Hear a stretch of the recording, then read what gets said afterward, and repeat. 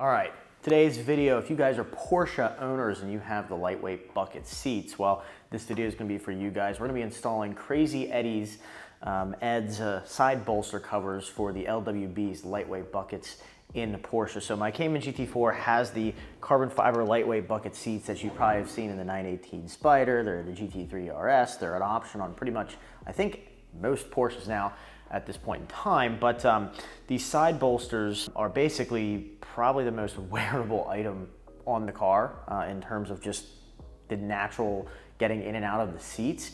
You just naturally destroy the sides of these bolsters, and these carbon bucket seats are fixed.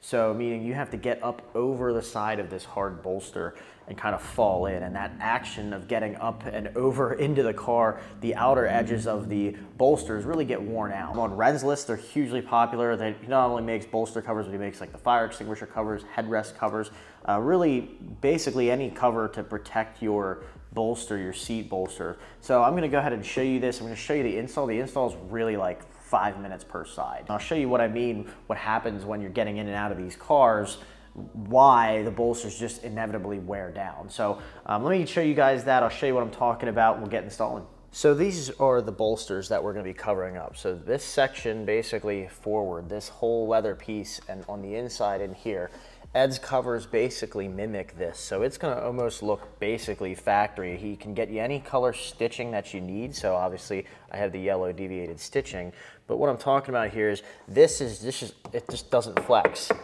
right? So to get into these cars, you have to basically get up and over into here, and it just inevitably wears here and across the stitching here. So we're gonna get these covers on. That's what Ed's designed them to be, so you protect that as you get in and out of the car. You can be as safe and careful as you want, but just over time, it's inevitable that it's gonna happen. So I'll show you what I'm talking about getting in and out of the car here. Essentially what you're doing to get in here is you have to basically put your foot in the car, right? And then I put my hand all the way down here, and I kind of use this arm to hover myself as I'm getting in the car.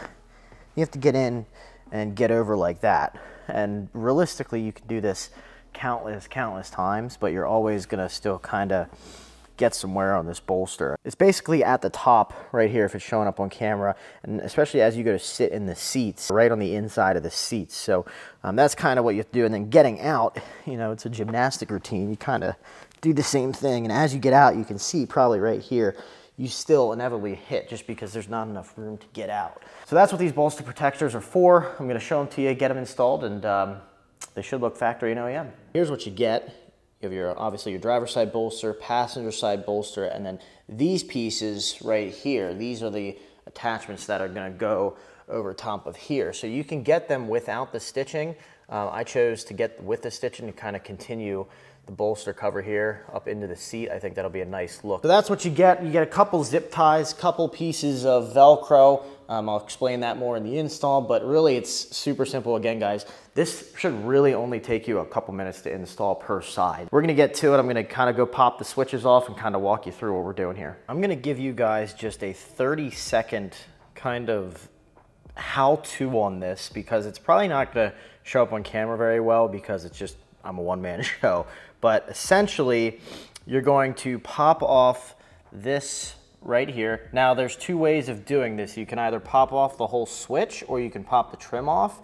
If you pop off the whole switch, it's gonna make it easier to fit the cover over and then snap it back on. But you can also take just this bezel off and basically fit it around there and put the bezel on last. But then all you're doing is basically, you're putting the cover in here. You're gonna pull up this seat. So this whole seat insert is basically a Velcro insert. So you're gonna basically pull that up around the edge, and then you're gonna slide the bolster on here. There's two pieces, remember. You have this piece, and then you have the cover that handles this piece. So then we're gonna pull this up, and there's a line of Velcro that's down in here. And what we're gonna do is the new piece we're putting on also has Velcro on it for this piece to reattach to. So you're gonna go ahead and slide this cover over, and you're gonna Velcro that. You're gonna get it in position, pull it tight, and you're gonna Velcro that down to the existing seat piece. And then at the end, when you're done, this piece will then re-Velcro back to the new bolster cover. And then once that's done, you're gonna feed, basically there's a long strap that's gonna come down through behind the seat bolt here, and then in the back of the seat there's a bar that runs across. We're going to affix some Velcro to that, pull that strap tight, which keeps this all nice and tight, run the Velcro around it, secure it in there, and then put this piece on, and then pop that back on, and you should be good to go. Pop this, kind of loosens up, and then just pops off just like so. All we're going to do now is pull the cover out around this bezel and fit it over. Once you have that piece popped off, this is where you're going to kind of pull back here, and here there's Velcro. Kind of just work your way up the back, pop the front there, and then what I do is I just pull this up a little bit. You can even pull the back up a little bit here just to prop it, so that gives you plenty of space to work through. This is where that switch is, and you can see here there's even tabs. So these tabs are going to slide under the outside of the bucket seat here, but we're not going to go ahead and do that right away. This is that strap that I said kind of feeds down behind the seat belt there, so kind of just go ahead and undo him and get him out of the way, and then essentially you just go ahead and slide this cover on like so. And it takes just some finagling, some effort to, you know, work it through and get it to where it needs to go, but it kind of falls into place real easily. And we're just going to work through getting that pulled on here.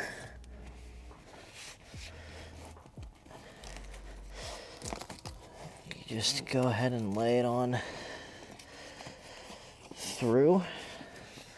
And there, you guys can already see how nice and flat, like almost a perfect fit just right there. And we're not even settled on and secured in there in place entirely. Here's where we're at. You can see, just kind of pulled that around the clip there. These creases right here, they'll work themselves out, but we're not 100% tight. If you see, again, you just kind of tuck this down in there, and then this strap right here, we're gonna feed down in between here. So it's gonna come down behind the seatbelt bolt here. So it's gonna come down, feed in down behind this bolt, and then there's a bar. I'll slide the seat forward and show you. There's a bar then that we're gonna affix some Velcro to, and that's where that's gonna pull all this tight and make sure it stays all taut. That strap is gonna come down, come out behind here, down through here, and then you're gonna put some Velcro right on here. We'll zip tie the Velcro down so it doesn't come off, and then that strap's gonna pull taut, and then you're just gonna wrap it and secure it down to there. This is super straightforward. I'm trying to film what I can with just one guy. That's kind of tough, but hopefully you guys are following along and seeing how straightforward this is. The strap came down, and you pull it down through here, and then it's gonna affix right into there. So you can see what that's doing is that's pulling this, and obviously when you tighten all this down, it'll it'll cure itself out and the wrinkles will stay pretty good, but that's kind of what it's doing. It's pulling this piece taut and gives you a place to mount. So once you have that mounted in there, these tabs under here that you guys saw right here, they're gonna come up under this and clip kind of up in there like that, and that's what pulls all this tight and keeps it nice and snug. Here you can see I have the Velcro and zip ties, if the camera wants to focus, attached to the bar right there. So that's where this Velcro right here is going to attach and wrap around there. And we'll cut these pieces off. We'll cut the zip ties down. The zip ties are just to hold that Velcro in case the adhesive wants to lift. That's really all it is. There you guys have it. You can see the zip ties are cut down. The strap is basically wrapped right around. You can cut off any excess if you want. Mine's fine, so I just go ahead and leave it there just in case I have to take them off and I either want to sell them or I just need to reapply them somewhere. But there, that's how it's basically fitting. You guys are getting the idea. And all this will work itself out as you use it. It is leather, so we'll get some product on here, massage it in here, but you can see all this is nice and smooth.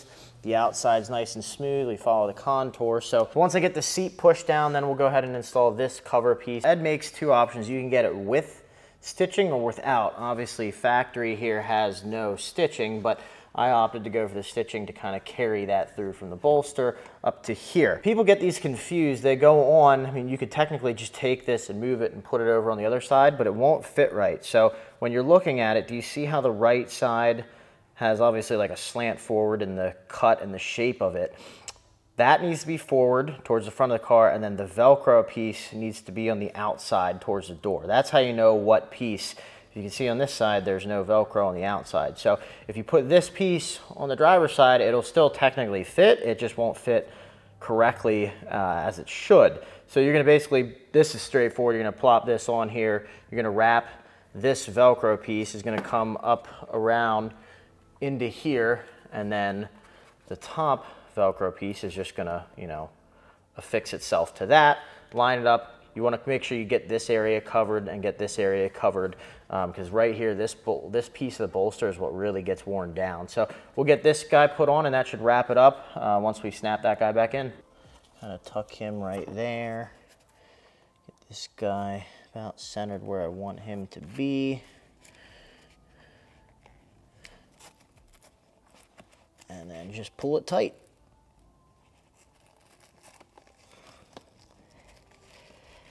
Once that's on there, nice and tight, I'm gonna go ahead and push the seat clip back in.